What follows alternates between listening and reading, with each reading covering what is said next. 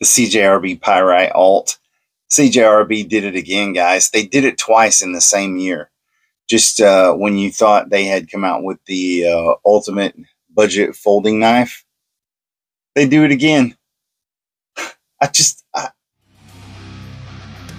Welcome to Average Gear Review. Real quick, guys, just remember this is just one in a series of videos that we're doing. So make sure that you like the video. Leave a comment down below. Let me know what knife you want to see next. And make sure you subscribe with your notifications turned on so you can follow along with the series. Okay, let's get back to it. Review. But the best gear is the gear you have on. And what is up, guys? It's your Average Gear Reviewer here, back with another quick little unboxing for you. In this one, we're continuing with the new knife month as we're opening 15 knives in the next 30 days. So make sure you subscribe to follow along with that. In this video, we're taking a look at something really cool from CJRB. I'm really late to the party on this one, guys, but I'm super excited to open this one up. So yeah. Without further ado, let's get into it. Okay, guys, so we're here at the top-down view. About to get into the box, and you can see here we've got the CJRB Pyrite Light. Super excited to get into that. We're going to go ahead and use the CJRB Pyrite Alt to open it up. I wanted to have it around so we could kind of make some comparisons between the two, since it's, you know, sort of like the big brother. And not really even so much the big brother. And of course, it comes with a nice Cordura pouch, nice zippered Cordura pouch. CJRB always comes with a pretty nice pouch with them. Fleece lined. Looks like you've got a sticker in here, which is cool. I didn't have a CJRB sticker. So yeah, I'm going to have to add that one to the collection. Let's see if we can get it straightened out here. I have to add that one to the collection.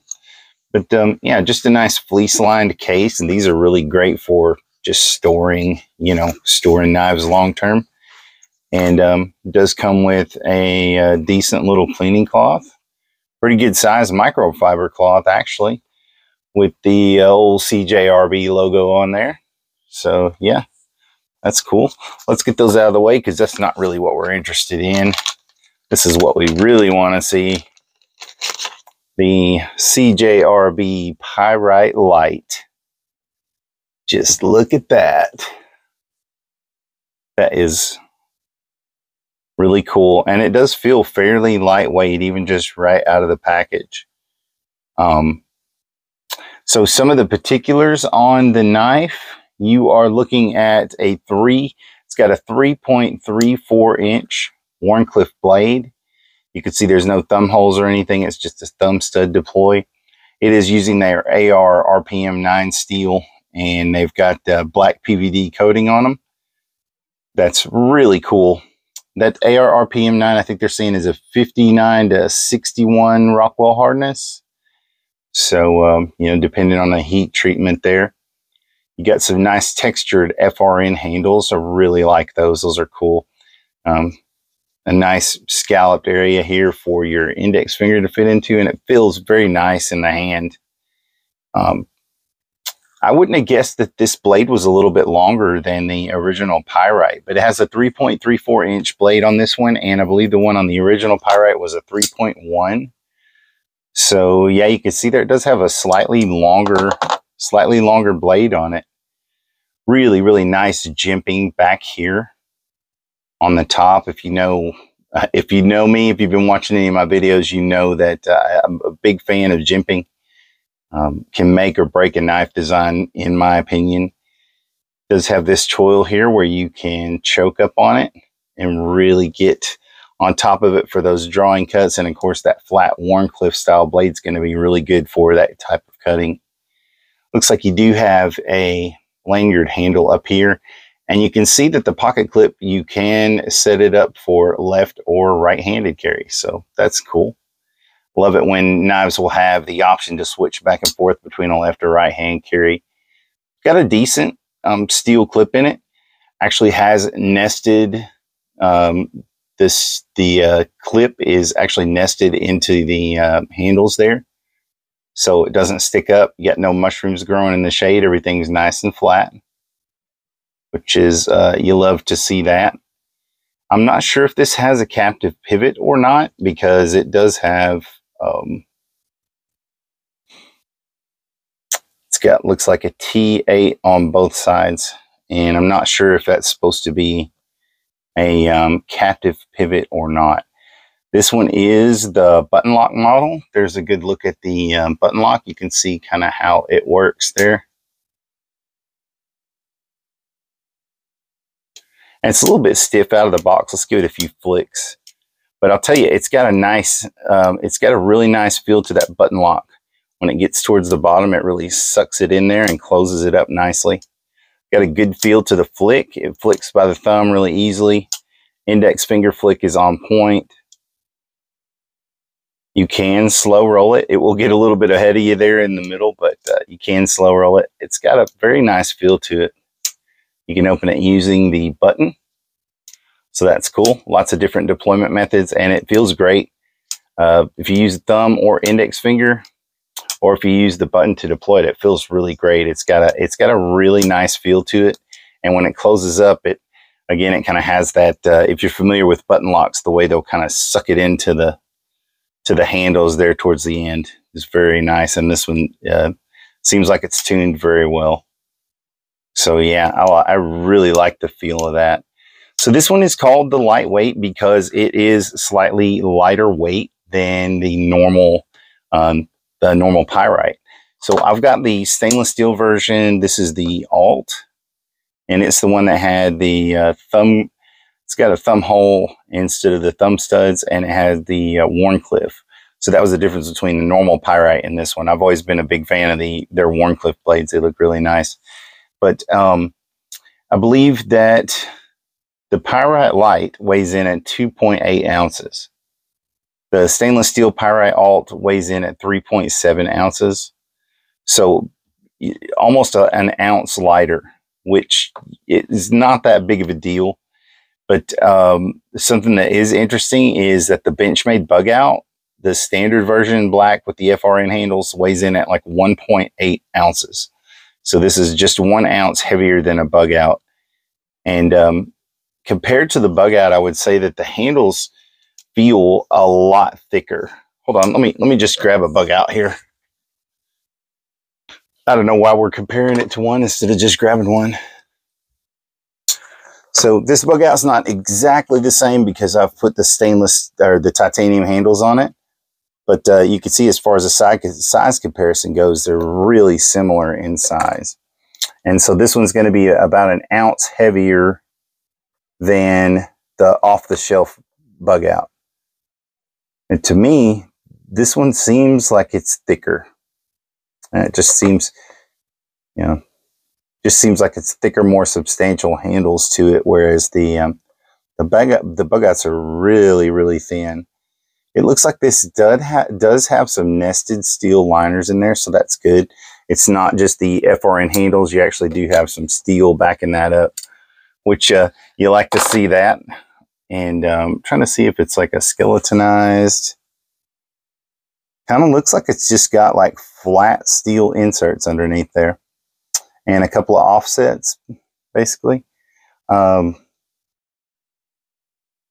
And then your pivot, let's check that pivot.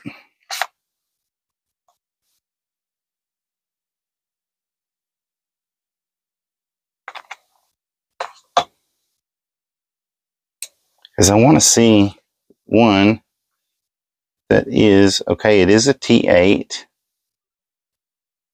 And I'm really wanting to know if that is or is not a captive pivot. I don't think it is. It feels like it wants to turn both sides. Yeah, so I don't believe it does have a captive pivot on it. The hardware screws, are those also T8s?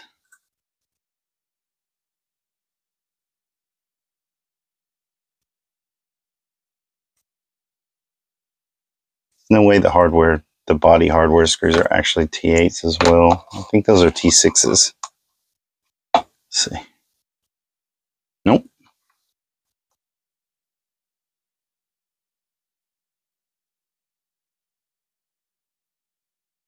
Was the T? I guess they are T8s. That's wild. Yeah, they are T8s. So T8 pivot and T8 body screws in this one, which man, you love to see that, especially in an inexpensive knife. This knife is $29.99. I'll have a link for it in the description down below if you want to pick one up. It'll be an Amazon affiliate link. So again, if you want to help support the channel and get a good deal on them, they're running $29.99 right now. But yeah, really, really super cool. I dig this knife a lot. I love the FRN handles. It feels nice and solid in my hand. And that Wharncliffe is just, it's just right. Feels really, really nice in the hand. Again, that's the one thing in these videos that we can't really convey to you is just the feel of the knife. So yeah, trust me, you're going to want to add one of these to your collection if you're looking for an inexpensive EDC knife. Again, this is just an unboxing and first impression, but with my experience with the other Pyrite that I've got, I would say snatch one of these up. It's a larger knife that is lighter, and it actually feels like the button has gotten a little fine tuning. The button feels even better than the other Pyrites, in my opinion. I don't know. Maybe it's just because these are broken in, or it might be because of the steel handles. But yeah, I really, really like the FRN version. Let me know in the comments down below, guys, what you think about the FRN, about the lightweight ones. I know these have been out for a while, and a lot of people probably already have them. But yeah, you know, as always, I want to hear what your thoughts are. So, you know, of course, this is the second video in the lineup. I'm going to have another one coming up shortly after this one. I've got something to catch up on. So make sure you're subscribed with your notifications turned on so you know when those future videos come up, because believe me, you don't want to miss any of these. I promise they're all going to be really good. So yeah, we'll have another one coming up shortly after this. Comment down below what you think I should open up next. Let me know what you want me to open up next or what you'd like to see. And I would love to know your thoughts on that. Anyway, guys, like I always say, always be carrying. And remember, the best gear is the gear you have on you. Average Gear Reviewer, I'm out of here. So guys, I hopped out of here really quick without doing even a rudimentary cutting test on it. So I wanted to jump back in here really quick and interrupt and just do a couple of little cut tests with it. We got a post-it note here.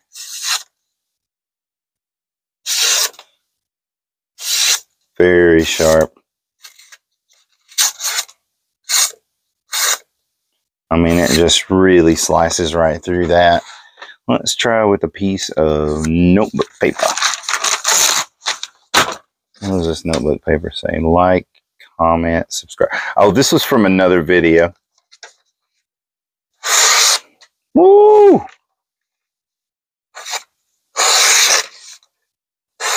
Guys, that thing is confetti making sharp. Yeah. So don't forget to like, comment, and subscribe. Which one? Okay.